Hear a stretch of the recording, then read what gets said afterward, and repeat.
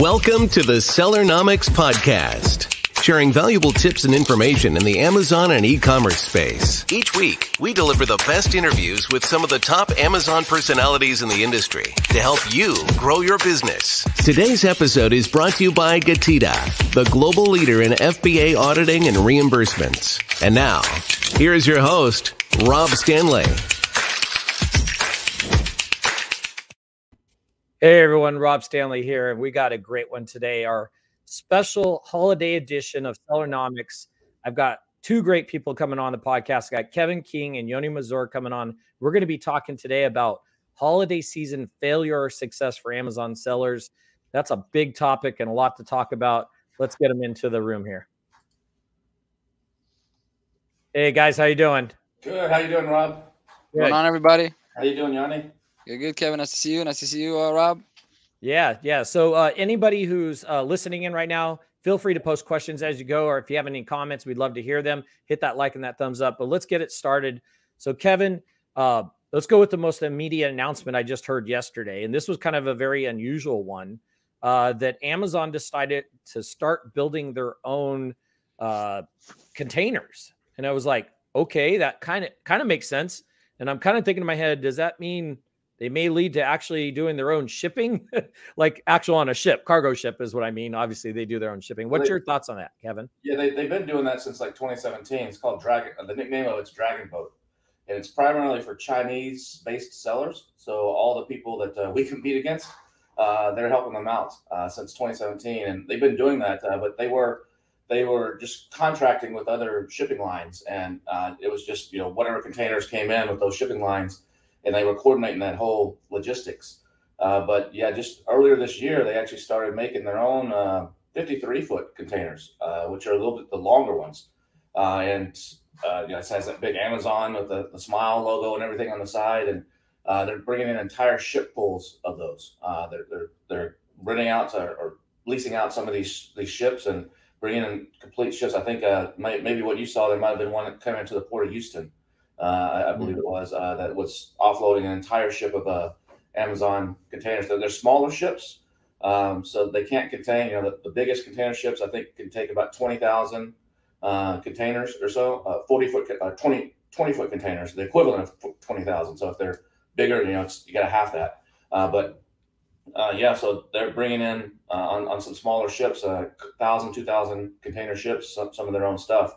And then my understanding is, some of those containers are not going back to China. They deliberately made them 53-foot so that they can then turn those containers into the backs and put them on trucks here and use them on trucking instead of buying the trucking trailers that you see the big semis pull. That 53-foot is a standard for the big size trucking rig here in the U.S. So they're just putting them on the road and then using them domestically, not even sending them back, a lot of them back. So I think it's pretty smart. I mean, Amazon logistically has become one of the biggest players out there. 4 or 5 years ago, they were shipping everything through FedEx and UPS and the US Mail. And I remember even when probably about 2016, 2017, all of a sudden I started getting deliveries on a Sunday from the US Mail. And I'm like, what the heck? The post office doesn't work on Sundays. They were delivering, they contracted with Amazon to actually deliver packages. And then UPS all of a sudden started, they didn't used to deliver on Saturdays. Or FedEx didn't deliver on the weekend unless you paid, $10, $20 premium, some sort of premium on the shipment specifically for those days. But now it's pretty standard, 7 days a week. You're getting deliveries, and a lot of that's because of Amazon. And Amazon has now become one of the biggest logistics players. I think they ship more than FedEx now, handle more logistics, ground logistics, and air logistics than FedEx.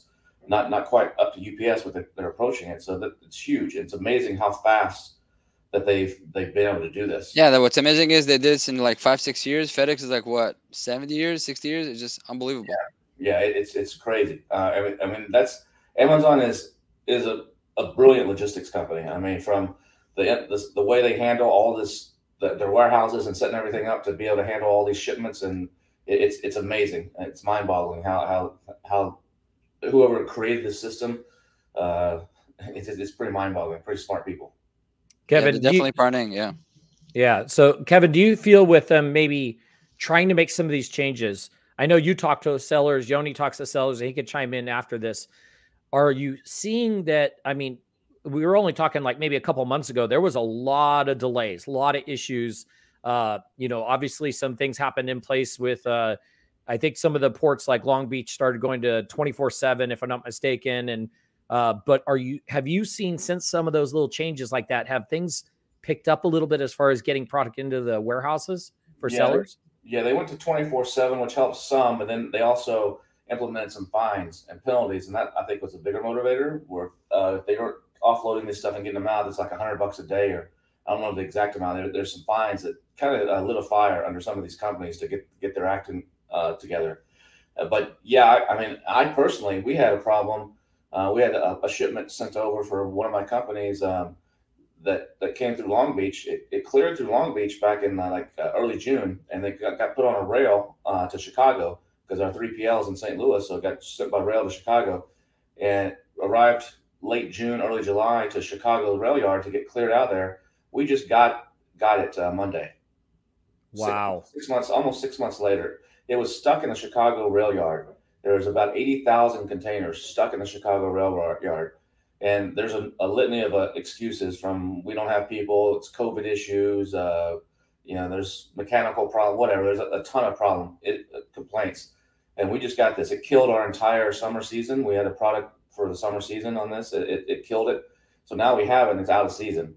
But at least we have it. We kind of had almost written it off. And I'm hearing some other stuff is moving a little bit quicker. If you recall last year, there was like a shipping Armageddon with all kinds of delays with FedEx and UPS and the U.S. Post Office, especially.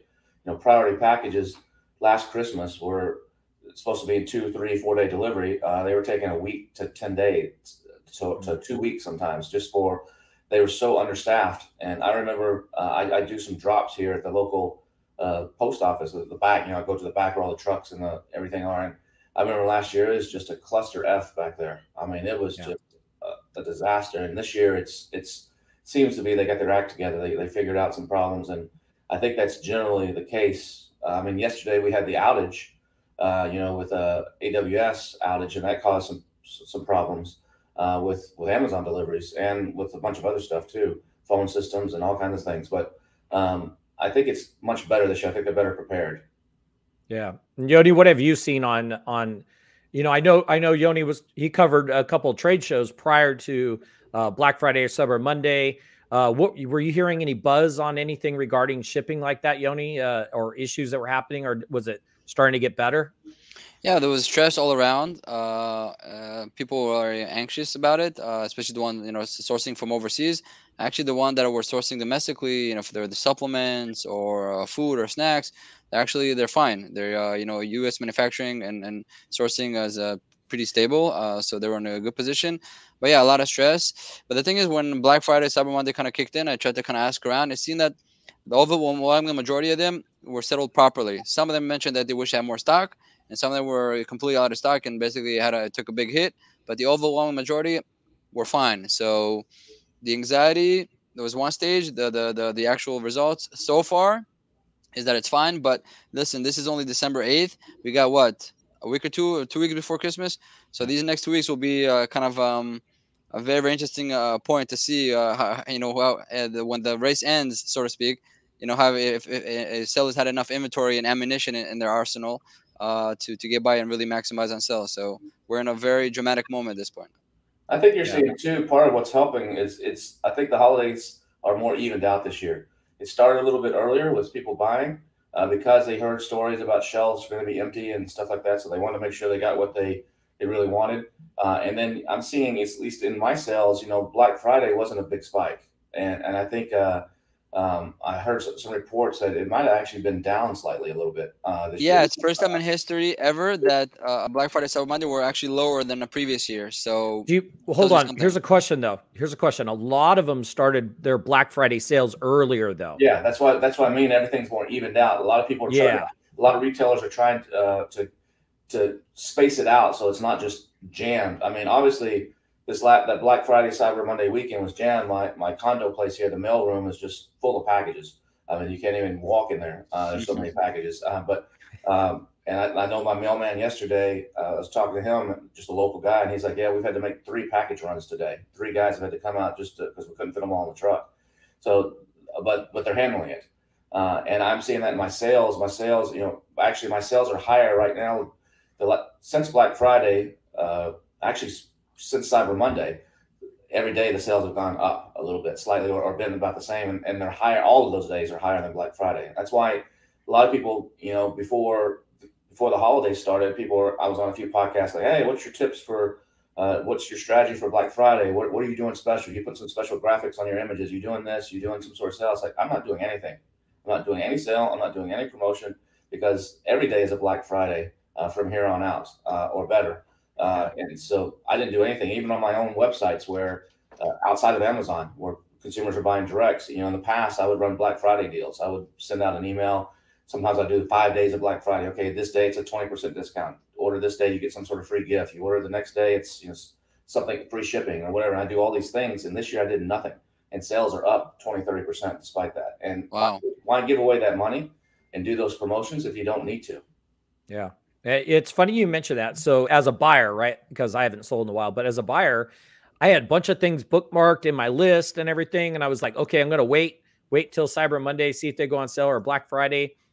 I would say probably of the 10 things, only maybe 3 or 4 actually went on sale.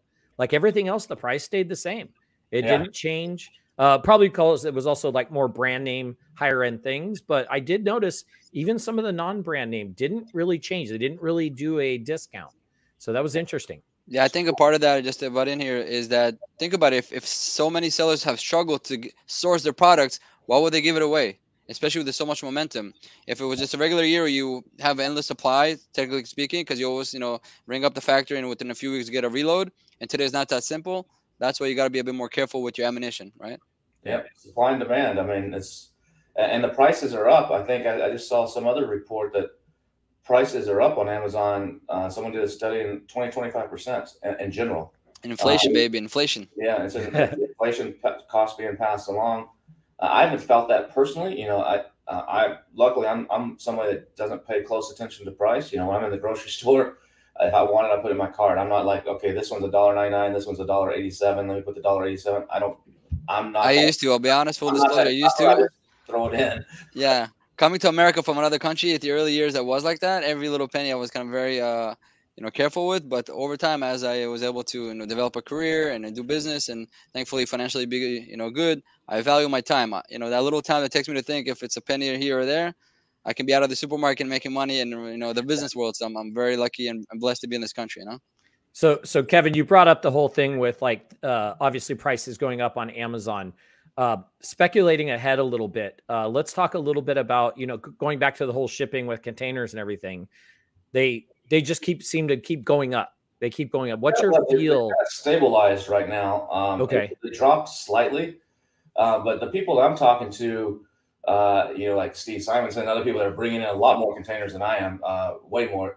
They seem to think that it's going to stay high for a while. It may dip a little bit, but at least until 2023, and it may never go back to where it was. If a container was $2,000-3,000, there's additional fees on top of that. So when someone says it is $2,000 to $3,000 to ship a container, you got paperwork fees and you got duties and you got other stuff. So it costs actually more than that actually to bring a container in once you factor in all the little costs. But still, from $3,000 to 20, 25, 30 grand in some cases, I've heard stories of.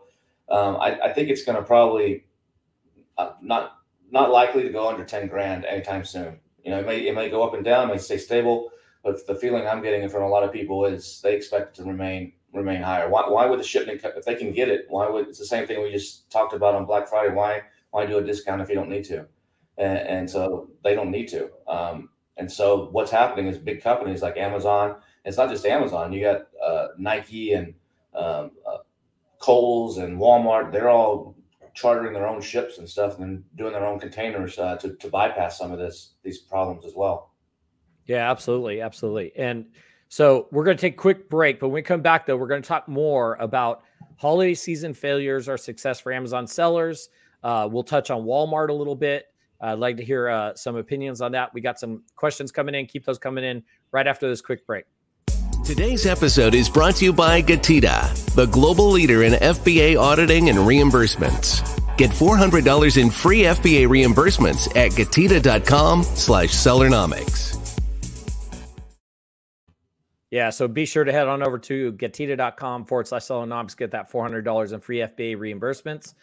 So we do have a couple questions coming in. So Kevin, it says, thank you for the stream. Took some advice back in the pandemic at ASGTG show. It's been good. I think they said they were supposed to say some things you are doing for ranking originally at launch. So it looked like maybe you had given some advice or something about some ranking. Yeah, maybe something back in the pre-pandemic. Yeah, I spoke at ASGTG a few years back, so maybe I shared some strategies there that he's saying that worked. And now Nice. they ask me, is there some other stuff that I'm doing with ranking right? Yeah, it's probably because of the whole crackdown on search find buy and rebates and how to you spike up the the ranking. So he's asking organically if there's basically what are you doing right now for ranking? If there's anything special you can share with us.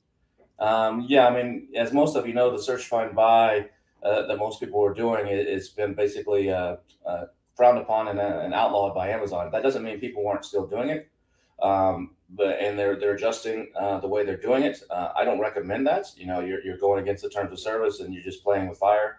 But there are people that are still doing. They just made a few changes. I know a lot of software companies have taken away their ManyChat flows, their search find buy flows that that had some of those companies. So it's cleaning up a lot of stuff, but there's still a lot of ways to rank on Amazon. And the way that I'm recommending that most people do it is lowering the price. So if the way I recommend is if your price is $20 for your item, come out with $1.99, $2.99, something crazy low, and then run heavy PPC, top of search PPC, and do it that way. Now, and because the reason for that, and you don't need reviews. People will take a gamble on something that's $2 or $3 without reviews, but they won't take a gamble on it's $20. So they might take a gamble on it. So they're much more willing to try your product with 0 reviews. And then you just work your way up on the price. It's the same strategy I did like in 2015, 2016. Back then there was, you could actually get people to buy your product and write a review. And as long as they posted a disclaimer and a whole different set of rules. And I remember it was October 3rd, 2016 when Amazon put the hammer down on the old ranking. So it's constantly evolving, but a lower price and then slowly raise it up over time. And you got to make sure you put your minimum and your maximum price settings in your account. Otherwise, you may lose the buy box as you're changing the price. But if you do that, I think you can have great success. And yeah, you're going to lose money on every single sale. But if you're doing search, find, buy, and doing rebates, you're paying fees and losing money anyway. It's just a cost of doing business, cost of getting in the door. And I recommend most people don't start with the big keywords. Title density right now is something that a lot of people, Bradley at Helium 10 has talked about this on his podcast and done a couple blog posts on it. But it's a new feature that's in Helium 10. It'll tell you the title density. And what that basically means is how many people are using your exact keyword phrase that you're targeting in their title. So if my keyword is garlic pressed for Christmas. Let's say that's my keyword, 4 words, garlic press for Christmas. And how many people are using that exact phrase, garlic press for Christmas, in that exact order, not just those words sprinkled in the title, but in exact order in their title that are showing up on page 1. And it's typically, depends on the category. Page 1 can be 24, 40, 50, up to 60 products. So typically go about 60 deep. How many people are using that exact phrase in their title? And that's called title density. And the fewer that are doing that, I like to see less than 6. The fewer that are doing that, the better the chance you have to rank on that page, even from day 1 in some cases.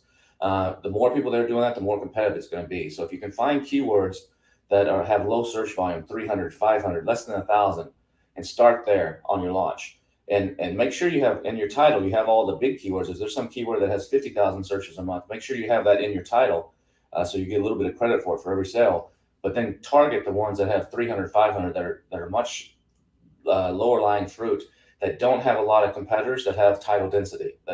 So you find the ones those keywords that are relevant to your product that don't have a lot of competitors with that keyword in the title.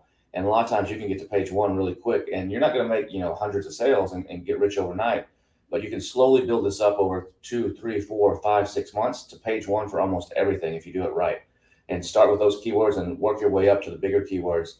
And the good thing about the smaller keywords, they usually have a higher conversion rate.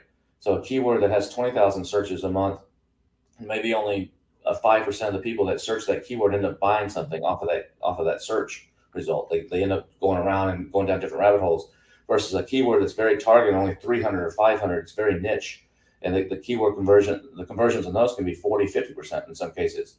So you can still track up a lot of sales by doing that. You're not going to have the huge sales. 5% of 20,000 is a lot more than 40% of 300, but you can start there and build up. And that's how I'm recommending most people launch. Yeah, no, that's good information. And, one thing I do want to cover, but real quick, we got a quick shout out from Danon. Danon, I'll see you in a couple days in Miami. Thanks for tuning in with Kevin and I. If you got any good questions, be sure to throw them up there. But Kevin, so I had Carrie Miller on from Helium 10 a couple of weeks ago, and she was showing me the Walmart tool. Mm-hmm. And one thing I kind of walked away from after, it was my first time kind of seeing it and being in depth with it. There's a lot of room. There's a lot of room to grow in the Walmart space. Have you done anything with the Walmart yet, or kind of what's your feel on that whole scenario? Yeah, I did something with Walmart in 2016, 2017 when they first started, but I'm not doing anything right now. Back then I tried it and it just was a waste of time for me. But now I'm, like you said, Carrie, there's a lot of people that are having pretty good success there. I know some people are doing better on Walmart than they are on Amazon. I just have not personally taken the time to actually go over and do it. Walmart's pretty picky on who they take, so not just anybody can sign up. I'm invited, but I'm just saying, if you're listing out there, it's not just, you got to typically have a track record on Amazon or somewhere else for them to take you. But once they do, there's a lot of opportunity there, and it does seem to be growing. It's still pretty small compared to Amazon, but there are some niches over there that are wide open, and I think it's a different type of buyer. It's a different type of mentality. So you can't just take your Amazon listing and just throw it up on Walmart. You got to modify it for that customer base and that avatar. And it's a great place to test. I'm hearing stories of people that get into Walmart.com, their product does good, and then the buyers in Arkansas are like, hey, these products are doing good. Let's have a talk and let's test them in the stores. So it's a great doorway to get into the stores. And the stores, if you can get into all their stores, usually they start with a small test and they ramp it up, but that can be huge. That could be way bigger than anything you do online with Walmart. Absolutely. A question did come in. I'm just going to summarize. It was a little bit long. And I think what they're trying to ask was, prior to coming into Q4, what's your kind of thoughts on using either a micro influencer or influencer around your product to maybe try to get some of that momentum going before you get into the Q4 timeframe? I think it's anytime, whether it's Q4 or anytime, influencers can be good, micro influencers can be good. But the problem is probably 95% of the people that try to use influencers fail. There's a lot of people that teach this, hey, you got to build an audience, you got to have influencers, have them promote your product. Most of it doesn't work because they don't do it right. Or they're targeting the wrong people, or the people aren't passionate or are not behind the product. So if you do it right, it can have great success. There's some people like on TikTok right now. If I was doing, this person looking at influencer stuff, I wouldn't be messing with Facebook hardly at all. On that, I would be focusing on TikTok right now. Especially if your product is aimed at someone that's under 34 or 35 years old. I would be really focusing on TikTok. If you're selling something that's a cream for senior women, TikTok's not your place. That's the truth. Pinterest or some place like that, maybe Instagram, but more Pinterest probably would be your place. But make sure your target audience is in that social media platform predominantly. But TikTok, there's some people doing really, really good on TikTok with unboxings, and there's some influencers that are teaching that are promoting Amazon products that are cleaning up. Yeah, absolutely. Actually, Yoni, a question came in for you. So actually somebody was asking about, and I think it was related back to the Walmart, is Getida going to eventually start doing refunds and reimbursements for Walmart? So yeah, we do have our eyes on it. The thing is, compared to what's going on FBA, it's you know how they say a drop in the bucket. It's not even a drop in the ocean compared to volume. So there's not enough data for us to actually need to build anything. But we have our eyes on it, and as it snowballs and matures, we're definitely going to be in that realm to help out the sellers. There you go. One thing I would also be careful of, and this is where, if you're not using Getida, you may want to consider using Getida. Is right. I shipped in some products back in October. They're 4 seasonal products, and they're wall calendars actually for one of my companies, and every single one of those has different measurements in Amazon. The correct measurement is 12 inches by 12 inches by 0.2 inches. And the correct fee, Amazon FBA fee, should be about $3.50 roughly.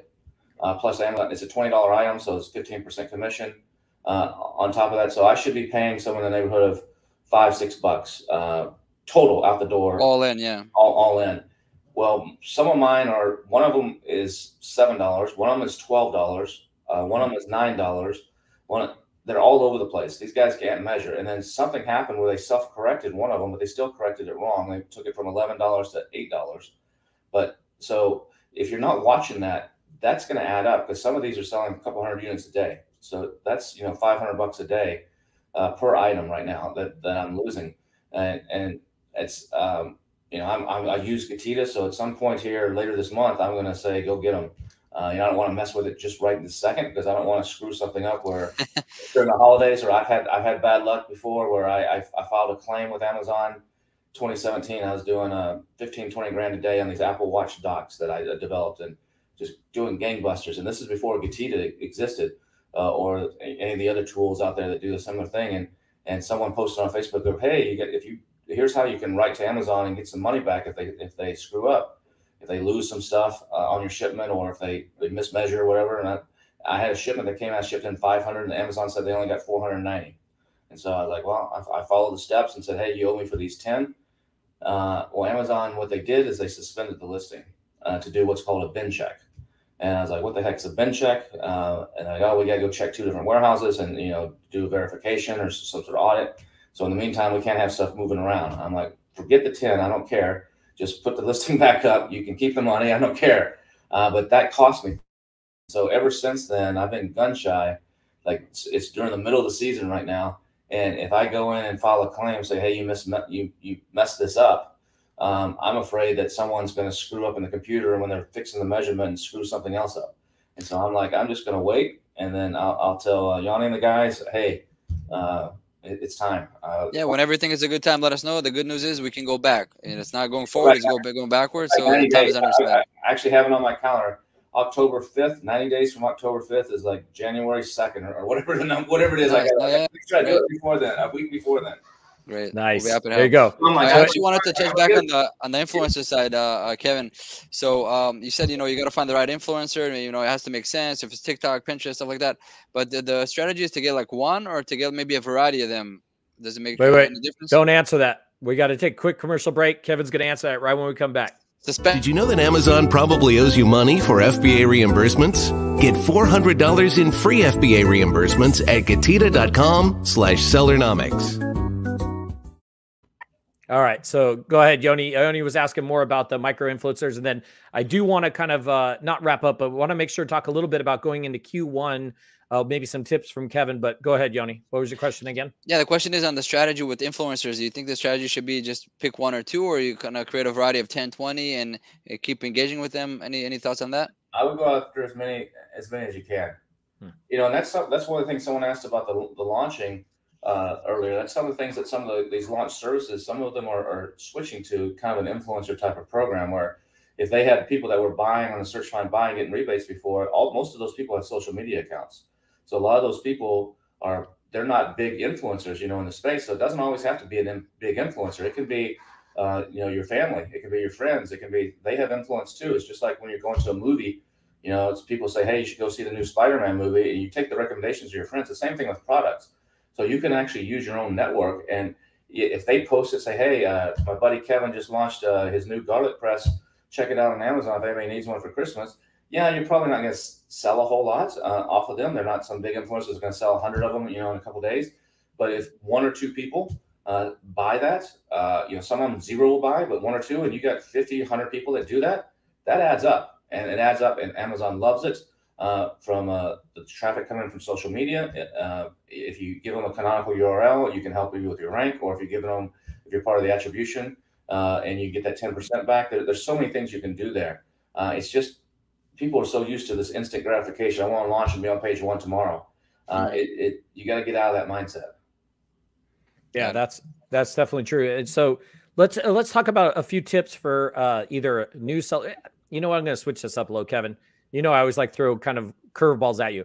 Kevin's done a lot of presentations, been to a lot of, let's say, where he's giving advice and telling people how to sell and everything. There's got to be a question that comes up all the time from either new sellers or even existing sellers.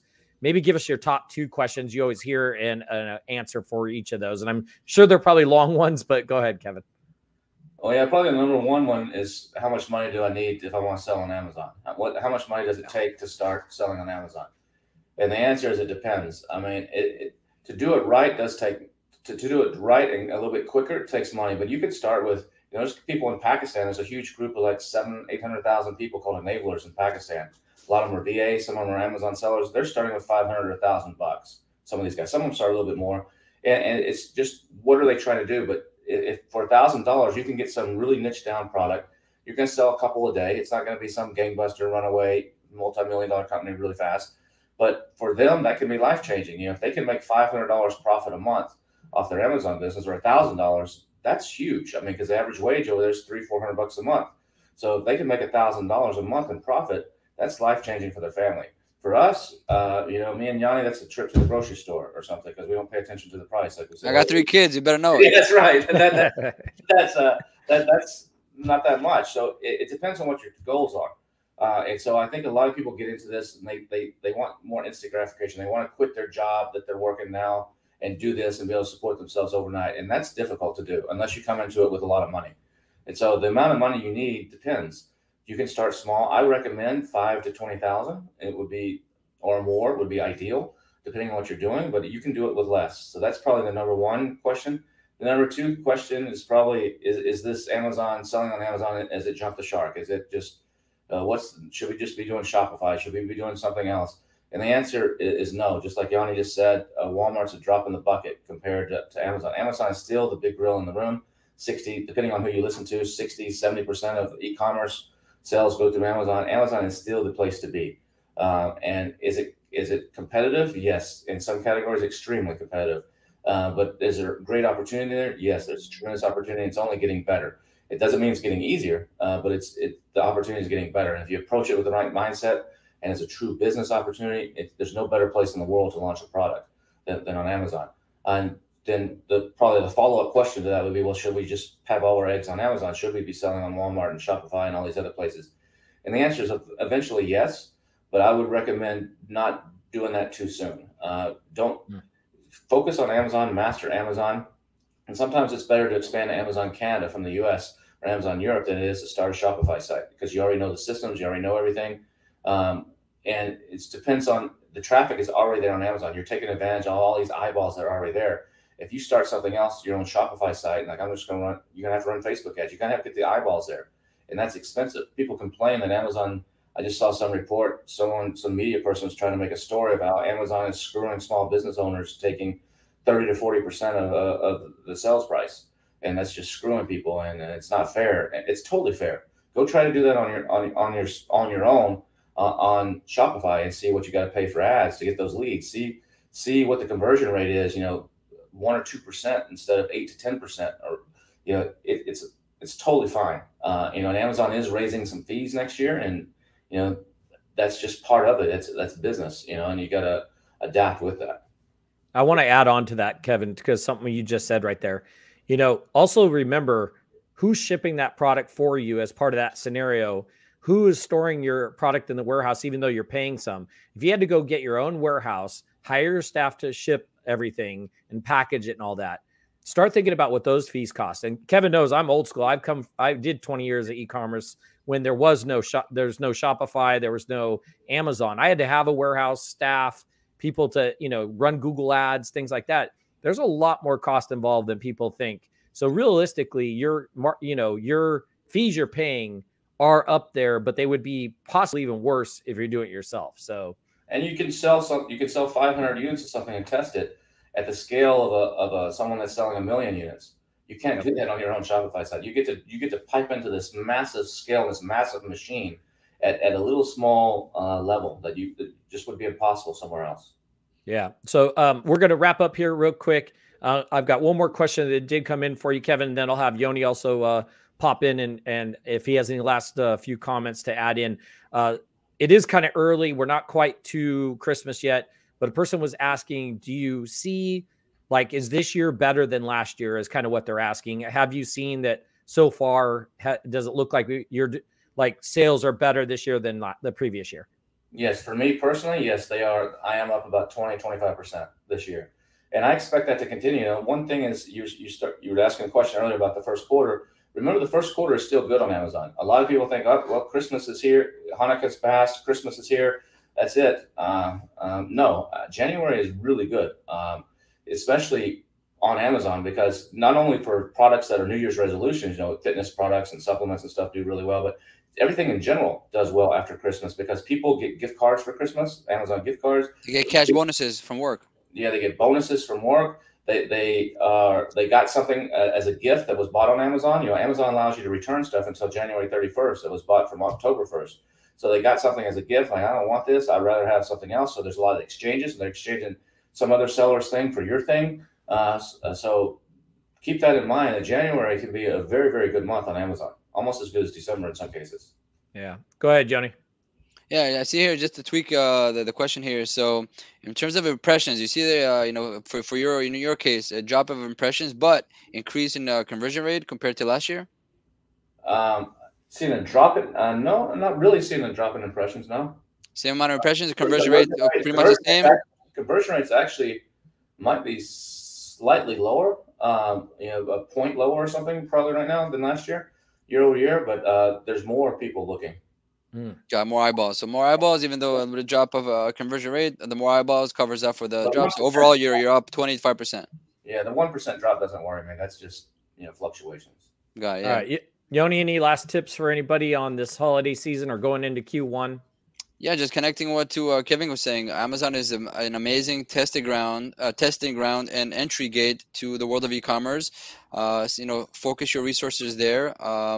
Be a student of the game. Keep on tweaking and keep your eyes and ears open to what's working, what's not working. It's hyper dynamic.